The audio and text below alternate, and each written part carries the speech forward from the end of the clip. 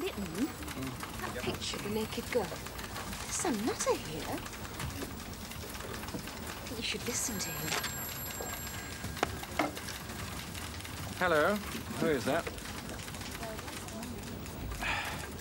Yes, that's all very well. She is very nice, but this newspaper isn't in the habit of printing page 3 type pictures. Oh, why? Who is she? Belle de Soie? Well, who is Belle de Soie, and who are you? Hello? Oh, that's great. An anonymous nude and now an anonymous phone call. Belle de Soie. A London socialite, so he says. Ooh. Listen, anybody ever heard of, quote, a London socialite, unquote, who calls herself Belle de Soie?